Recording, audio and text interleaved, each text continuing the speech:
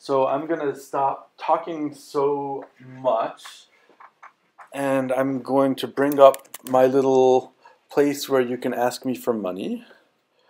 But here, you guys should feel free to not pay very much attention to me, but I'm going to go through the exercise of, I'm going to create a brand new account on this computer so that I'm roughly in the position that you are.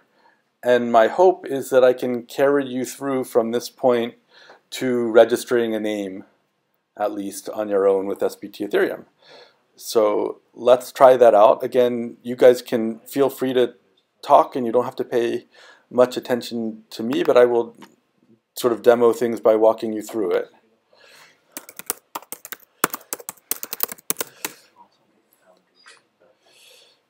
Okay.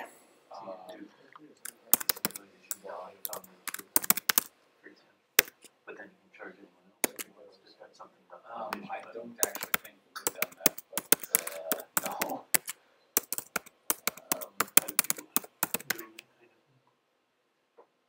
Well, no, that's actually, I don't think maybe we could ask Steve.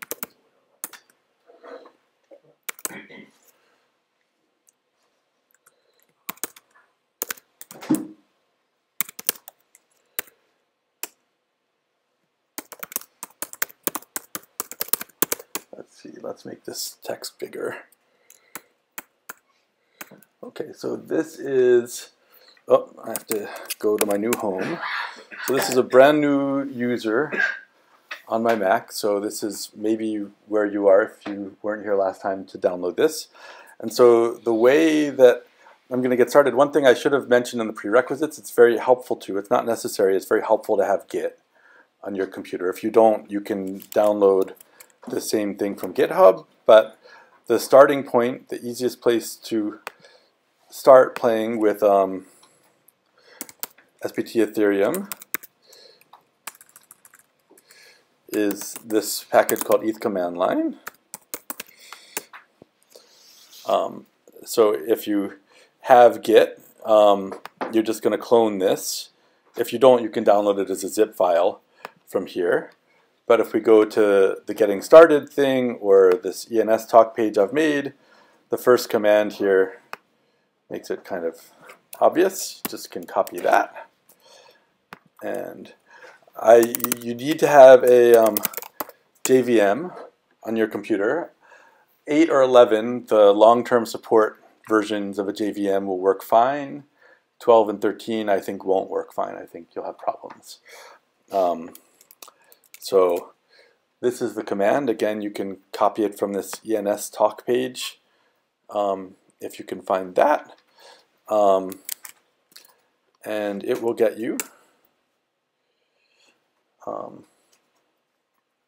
a directory, and then just following the stupid little directions, we cd into that directory. And if you are on a Mac or Linux machine, there's a bash script that will start up SBT and sbt-ethereum for you right there. It's called sbtw. If you are running Windows, you do need to download the program sbt and install it separately. The script won't work. But I should just be able to do this. And the first time you do it, it will download a lot of crap. So it will take a few minutes. Steve, I have a question. Eric was asking a slightly related question. Is that, a few years ago when ENS was proposed, I was actually imagining that like exchanges and others would start using ENS for resolving addresses. And I don't know, I just seemed like, of course, we're using it here, right? Because we're cool, but... So a fair number of wallets support it, but mostly, in my experience, the exchanges don't. I think the exchange, from an exchange's perspective, their view is basically like, why do we want to take the risk of there being some controversy about what the address was. Oh, okay. So just to be clear, like, and so which wallets? Like, what's the browser? Like MetaMask. MetaMask supports it, I guess. I think so. I'm not sure. I rarely use MetaMask. But, I mean, if we go to, I'm sure ENS domain, so the home for this stuff is ens.domains, and I suspect that they tout somewhere, some logo wall or whatever of, okay, so look, these are mobile wallets supporting ENS, desktop wallets, yeah, MetaMask, my Ether wallet, and then a lot of applications. Oh, okay, right? Okay. So lots of, I mean, ENS, it would be nice if the exchanges supported it, but you can understand why they don't, right? Which is okay. but maybe that's fine. Maybe yeah. You know, it's the exchanges are kind of on the boundary, and so maybe it's at least on chain. It looks like the things that are operating on chain are generally supporting it. Yeah, the Ethereum ecosystem is. I mean, there are other competitors for this idea of decentralized naming. You know, ENS is trying to escape the Ethereum ecosystem as a ghetto and be a general purpose decentralized naming solution. That's why they have this multi-chain support, which sbt-ethereum very recently now supports. So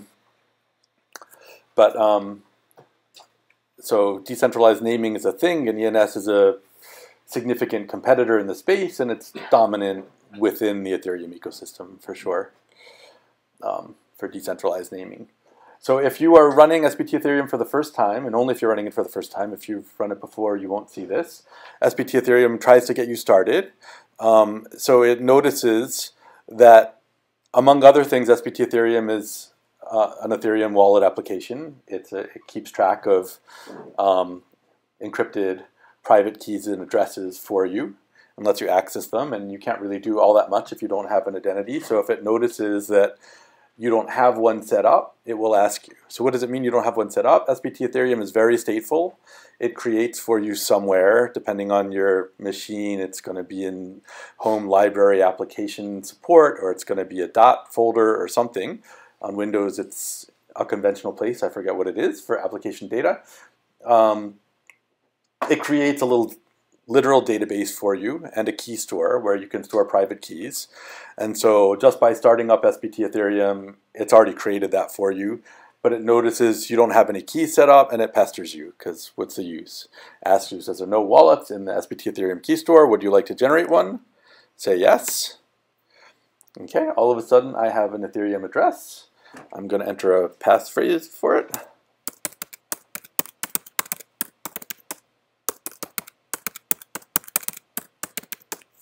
Okay.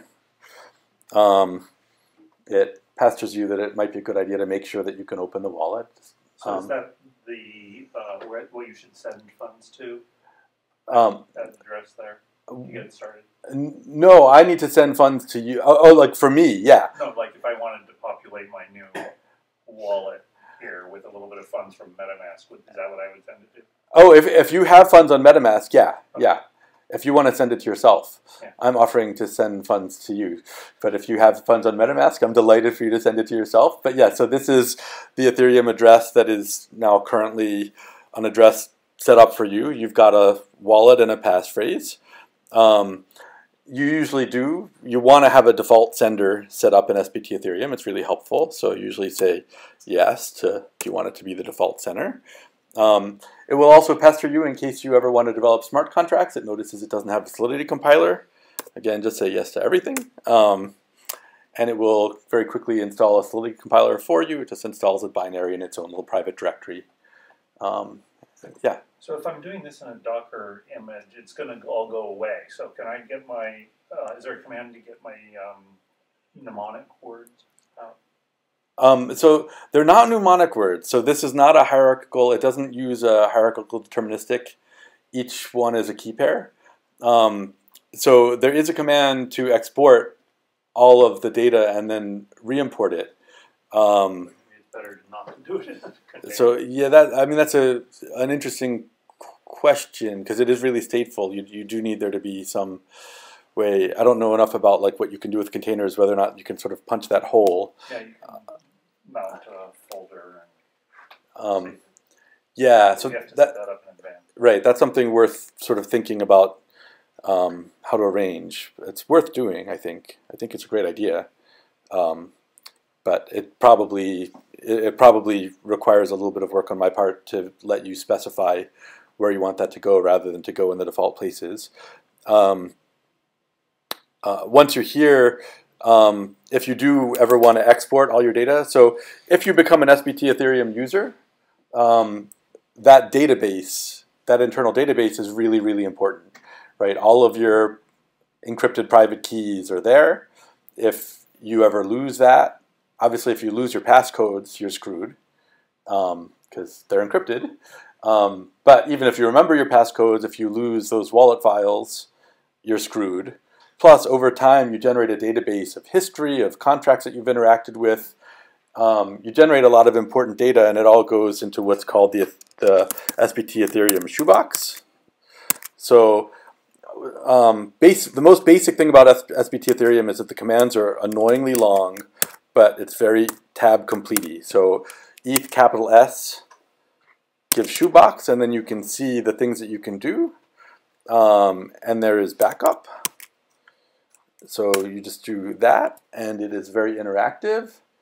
And I'm going to say just my home directory is going to be my default backup directory for now. You probably should pick a better one. And not that there's much in it, but right now it is doing a full backup of all of the keys and anything that's in the database. We'll see, hopefully, that you do get things in the database over time. And we're good to go. So now we are in this Ethereum command line. Our task for today is to play around with ENS. So if we type ENS and tab. Can we put the line a little higher up? Maybe move the terminal. Oh, yeah, absolutely, absolutely. Yeah. Yeah. Okay. Is that better? Everybody see it? Okay, so if you type ENS and tab, again, you'll hate this software if you don't get comfortable with tab completion, because it's really, you know, the choice I made was instead of have a command line with switches that are terse and make it easy for expert users to conveniently type things, I made commands that are very long and descriptive on the theory that if you use tab completion, that's not too horrible. And you can pretty much tell what these commands do just from their names. There aren't switches. If something is so complicated that it would require a switch, the task becomes interactive. So I can do something like ENS owner lookup, and I can look up, for example,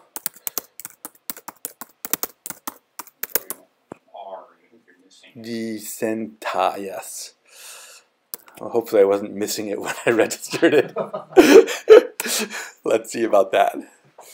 Okay, and there it is. So that address is in fact owned. I concur. We've done our, okay, good job. So the decentralized, we have consensus. We have consensus on the Ethereum network. So you're hashing it and then checking whether it's out there? Yeah, so behind the scenes, what had to happen to make this happen? We had to do the name hash, which started with all zeros and then concatenated it with the hash of ETH and then concatenated that with the hash of Decentralization Foundation to generate the name hash. And then we went to ENS and called the function owner on the ENS object, which is that one magic pi address in the sky. And we got that owner. And then from that, we just called the owner function. It's the easiest one. And we got this address. Now, I don't think that there, oops, what did I just do? Oh, that wasn't too terrible. Another thing that I might want to look up, oh, that's not going to be helpful, is the address. Right, so again, there's a distinction between owner and address. Address is who the money goes to, owner is who gets to change stuff. I I don't think we've set one up for Decentralization Foundation, right? But if we look at money grubbing me, we can do the same exercise. And if I say sbt-ethereum.eth, that's the owner. But since I am money grubbing and glad to accept donations here, there is an address there as well, right? So those are two distinct things, the owner and the address. Okay, so that's read-only stuff. The other thing that we can do, why don't we do this while we're still in read-only mode, because it's a really good exercise. Is there a question? No? Okay. Please feel free to, get up, shout, throw things, cheer. For the managing the wallet. So the wallet is always there. The interesting thing, the way that sbt-ethereum works is that we're running in a session. If you type ETH, you'll get information about your session. So we're active now on chain with ID1, that's Ethereum mainnet.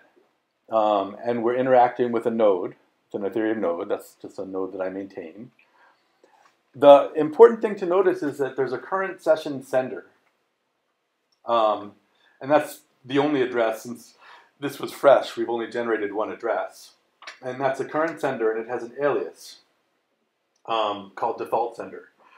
So if I wanted to, I could try to do something like ETH transaction ether send, and I could, if I hit tab, it will tell me what I need to press next, and that's a recipient address.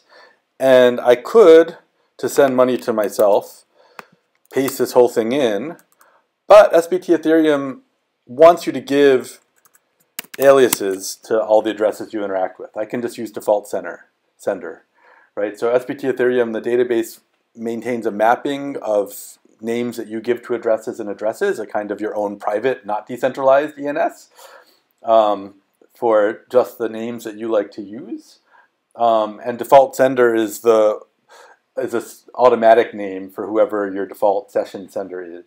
I'm sorry, it's not your default session sender. It's for the sender you defined as a default when you set it up and started it up. So the wallet, there's lots of stuff. There's ETH key store are the things that are sort of most directly wallet management commands. So we can do ETH key store list and see the addresses that are there. We can import from JSON wallet files. sbt-ethereum uses the standard v3 JSON wallets that are common in Ethereum land. We can import from private keys. If we really want to, we can reveal private keys. So this is the stuff that's basically managing your wallet. You can have as many addresses as you want. You can create as many wallets as you want. All of this ETH key store wallet v3 create, make a new wallet v3. The reason why there's wallet v3 and not just ETH key store create is because eventually I hope to support things like HD wallets and other wallet formats. So it's hierarchical in that way. So generally speaking, here we just have one address, but I can make another one. ETH key store wallet v3 create. So make another one.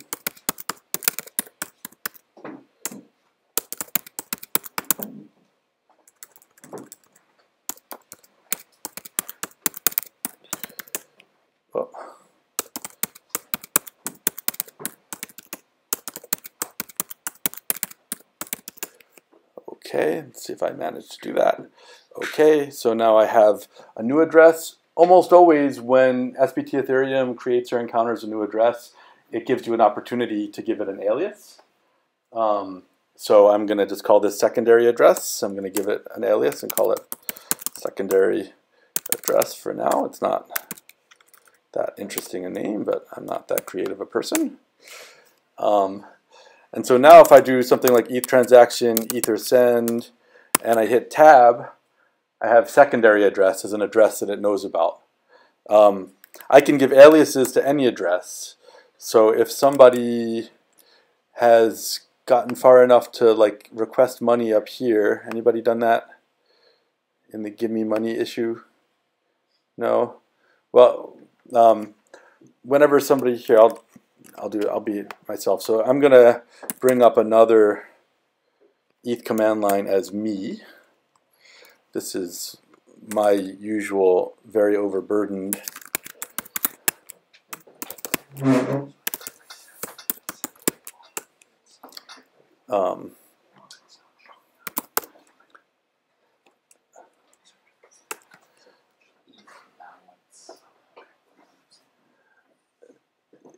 so you're trying to get a balance of it from, so it's ETH address balance. Oh, okay. So it's ETH and then capital A for address. Again, these long hierarchical commands, whether that's a good idea or not, it's a choice I made. If you do ETH address balance and just hit return, you'll get the balance from your default sender. If you specify another address, you'll get it for another sender, ETH address balance. So there's a whole lot of ETH address commands for interacting with things. The main things to think about, sbt-Ethereum has a notion of the current sender. So you've set up a default sender, but you can always override it for the session. So you can be whoever you want. So I can, if I want to say ETH address sender override to the secondary address that I've just created, and now if I type ETH to look at my environment, my current session sender is now secondary address, right? And then if I drop that override, I'll go back to primary. So in a session, you're always somebody. You always have an identity. Right, having dropped the override, I'm now my default sender again. You always have an identity. You manage that with these ETH address commands. The ETH address alias stuff is really important. A lot of why, I think sbt-Ethereum, if you play with it, it really is kind of a power tool for interacting with Ethereum. And a lot of why is just because you can interact with things really fast because you're not constantly hunting around to cut and paste and interact with contract addresses because you give them aliases. So if I cheat a little bit and I do ETH address alias check ENS, so this is now, I'm going to bring it up in case people can't see it down there. This is my real world. This is where I live. So my own environment, my own shoebox, as opposed to this other one was I was playing around with you guys as a fresh user. So I can do ETH address alias check ENS because I know that I have it already. So this is that gateway ENS. For one thing, I'm going to put it here in this. Oh, you could send a tiny amount to christianpeel.eth, everybody.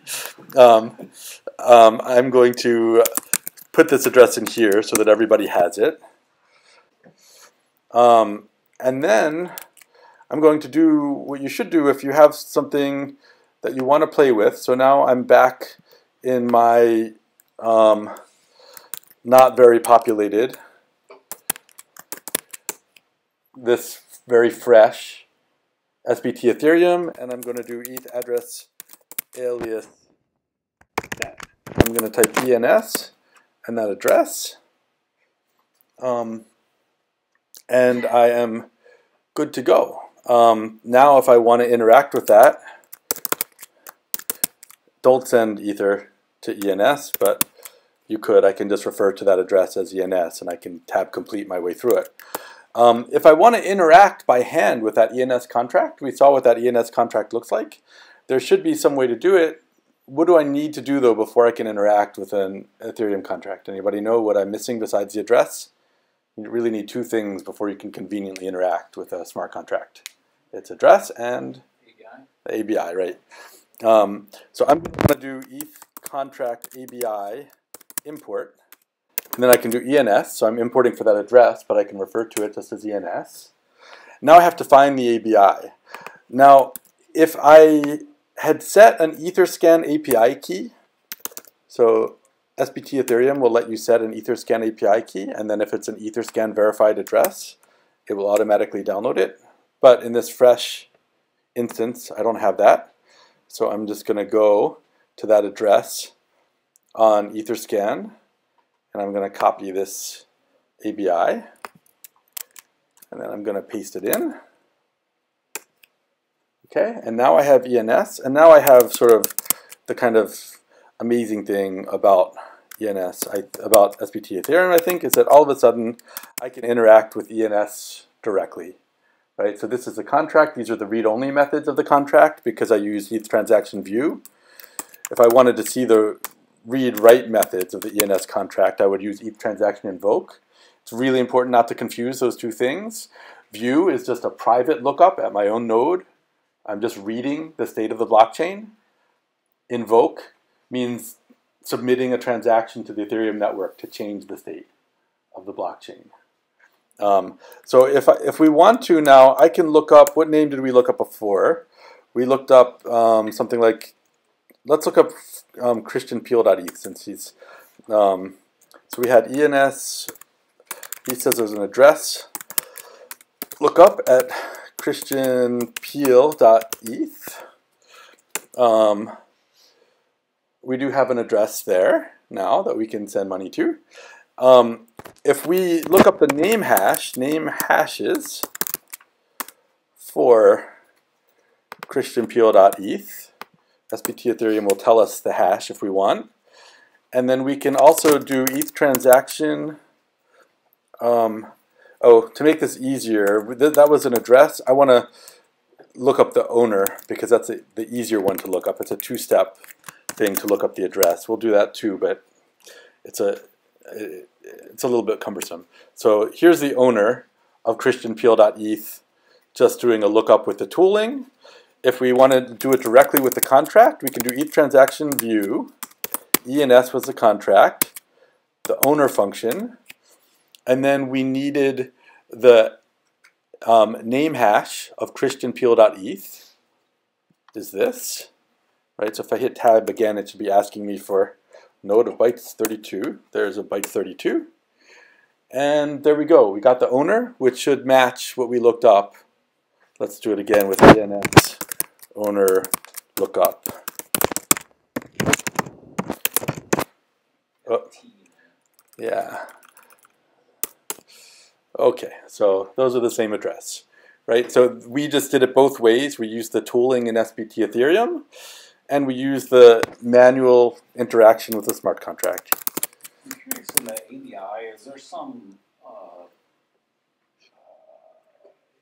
is there some way that it's confirmed? I mean, is there like a hash of the ABI that is somehow checked with the blockchain to make certain you have it right, or how do you? So no. So the way that you verify an ABI, and this is right now the Ethereum community in a very centralized way basically relies on Etherscan to do this. But for now, the way that you verify an ABI is you recompile the contract. You take the source code of the contract, you compile the source code, and make sure you get the same bytecode and the same artifacts, right? So if you want to verify a smart contract on Etherscan, you have to supply all the information about your compiler. You have to supply, and you supply the source code, and then it will rerun the compiler, guarantee that they match exactly, and only then will it declare the contract verified. So if you trust Etherscan, you can download from Etherscan. If you don't, then either you're trusting someone who's giving you the ABI. Okay, so all right, very good. We're baby steps, I guess, is what we're after here then. Well, I mean, it's a really good question. I mean, right? I'm mostly emphasizing like what you can do and how, but really, it's not even the ABI per se. It's what does that smart contract do, right? So I can have a perfectly innocuous function that's like set address or something, and instead it does something else, right? You need the source code to see that. Now, for the most part, there's a little bit of protection in Ethereum land in that you won't actually. It's not as dangerous as it sounds, but usually when you interact with a smart contract, you want to know what it does, and you need to know what it does. You either need to trust someone who's telling you what it does, or you need to look at the source code. But on Etherscan, they do every verified contract. Every contract whose source code is published has gone through this process of they literally recompile it. They keep all of the compilers that have ever been. They recompile the code and they verify it. Anytime that you compile and deploy a smart contract on SBT Ethereum, that's a little bit out of scope for our project today. I want to get you guys to register a name, but I don't think we're going to develop and deploy smart contracts, but you can very easily, and I'm glad to show anybody who's interested anytime they want. Anytime you do that, SBT Ethereum saves all of the information about your deployment, about your compilation and deployment. So Fortune is just an alias for a contract that I have deployed. And if I press this, it's going to give me all kinds of crap. That's everything you might want to know. The original source code exactly as it got compiled, the bytecode that got developed. This is the transaction hash and the deployer address because this was deployed. It's not just a compilation, it's a deployment. The current contract address. But the important stuff is this stuff down here below the code, the constructor inputs, the contract name, the contract source code, the language version, the compiler version precisely, the compiler options, whether an optimizer was used, are all retained. And the reason that they're always retained is you can hand this information to anyone and they can exactly validate. They can, the code that's on the blockchain is public, and they can reproduce that code by compiling your source code, and that's what Etherscan does. So if you want to verify a contract that you've compiled and deployed on Etherscan, you just cut these things out of here. You cut the source code and publish it into the source. You cut, you know the Solidity version, you know the compiler version, and you tell it that you were running it with the optimizer, in this case disabled.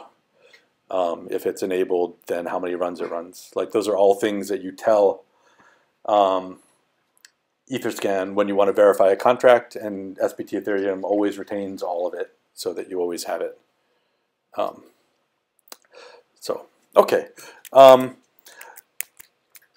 So we have done now, in terms of this exercise, we have looked up some stuff by ENS using SBT's built-in ENS library.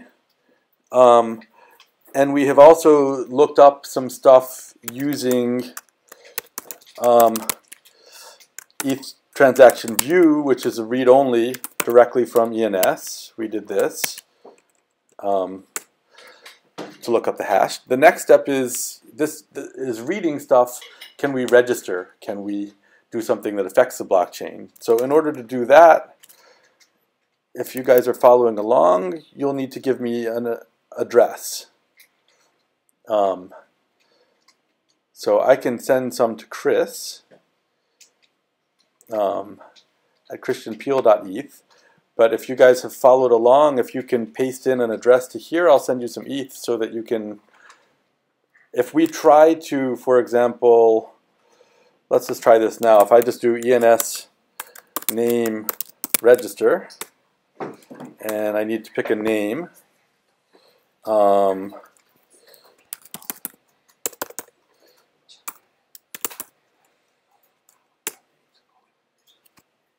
okay, I'm going to register it for a month. So exciting. Tells me how much it's going to cost.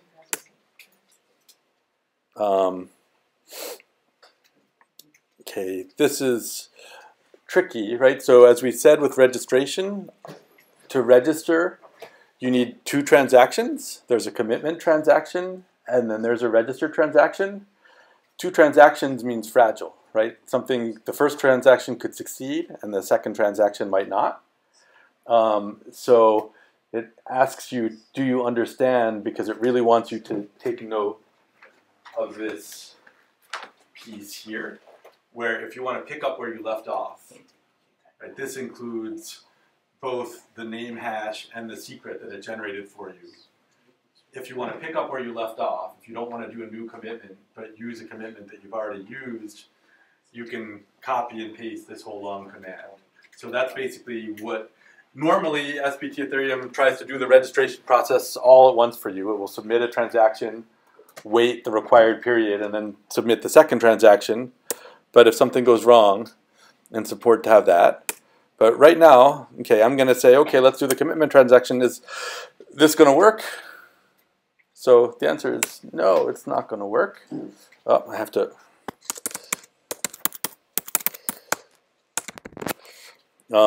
It's not going to work. Why isn't it going to work? Because I don't have any funds, right? So this is my fresh window that I just made, a fresh user. I can create an Ethereum address all I want. But if I want to submit transactions, if I want to change the Ethereum blockchain, then I need to send this address a little bit of money. So I'm going to go ahead and do that. I have my own address. And then again, I encourage you guys to, if you send me an address, I will send you a little bit of Ether. I'll do that to you in a second, Chris. So let's see, we have my address here is this guy, and I'm going to send myself a little bit of Ether. Send to this address, and I'm going to send 0.005 Ether to myself.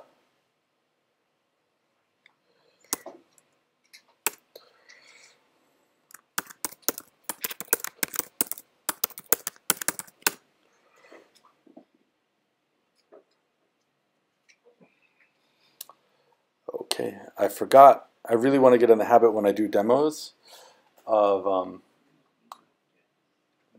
upgrading my gas, because I don't know how much gas did I pay. 1.1 Wei. So sbt-ethereum tries to automatically guess. Oh, that was all right. Tries to automatically guess a decent gas price by looking at there's a service on Ethereum nodes that's about guessing a default gas price. But if you want your transaction to happen fast, then you want to give it more gas. I'll show you how to do that in a minute. But so anyway, so I sent 0.005 Ether to my address here. Now, if I do ETH address balance, all of a sudden, I have 0.005 ETH, which corresponds to about 95 cents. Now, I should be able to do the ENS register. If we get a different address, yeah. Following along. Yeah. Oh, you've used that one with the weird letters? Yeah, I might have. Okay, well, yeah. I mean, normally I try to you can do ENS name status, and then try to come up with some I don't know, crazy elephant.eth. Right, so that one, if I look it up, it's currently available. So I'm going to do, because I'm a little bit concerned about, I don't want things to take too much time, I'm going to show you how you give more than the default amount of gas. So I'm going to do ETH transaction gas price override, and it's interactive. I can specify exactly what I want to override it to, but I'm not going to do that. I am going to give it a markup, 50% markup over the default. And I'm not going to do a cap or a floor. I could do that too. And now I'm going to do ENS name register. And it was, what was it, crazyelephant.eth that I was looking at? Crazyelephant.eth.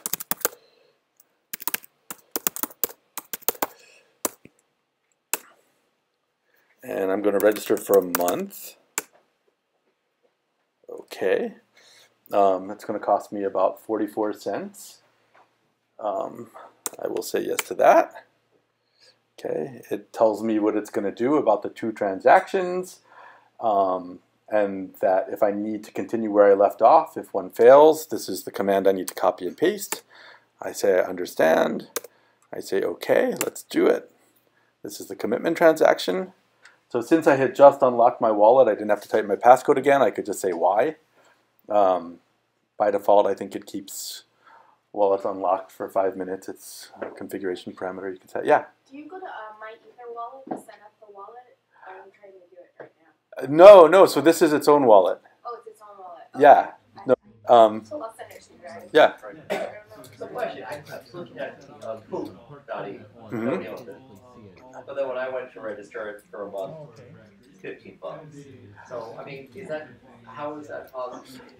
Yeah, so there's for a long time, the minimum registerable address on ENS was like it had to be at least either 6 or 7 characters, I don't remember which. And now they've made short names available, but there's supposed to be like an auction process or something.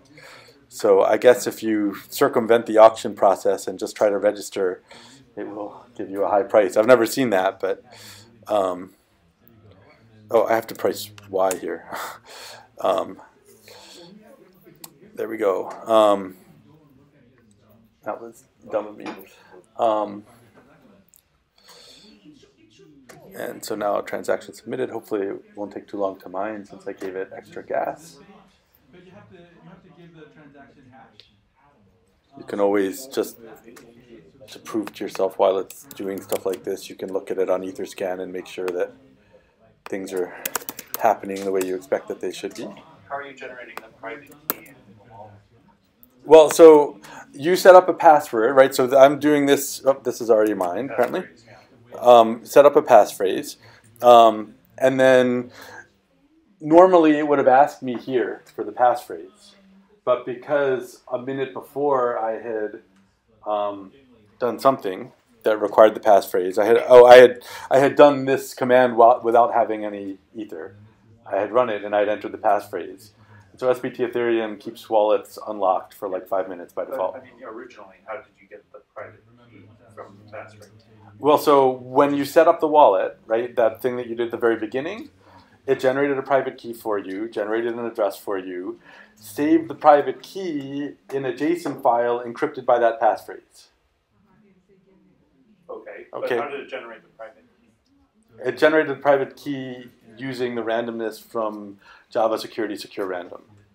So if you want better randomness, that's something that I'm thinking a lot about in terms of which the default be. If you want better randomness in Java Security Secure Random, you can, it's configurable. You can define your own random number generator if you want.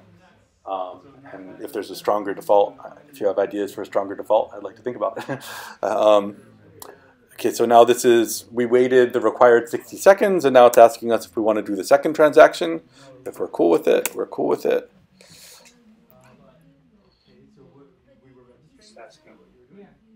Oh, yes, thank you. It's not so great when it is right there. It confuses me. And I'm the asshole who wrote it.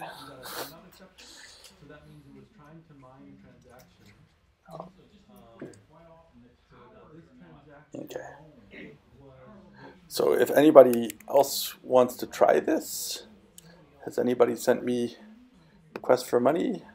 Chris has, so I will do that, but let's see. So this, okay, so this is mine, and crazyelephant.eth belongs to this address, and the registration is valid until a month from now. Yes, name status on crazyelephant.eth says will expire on the 11th of December. Yeah, I just did a month. Okay, I was just saying I found it here. You know, my client agreed with yours. Oh, yeah. Somehow or other. That is remarkable. That is amazing.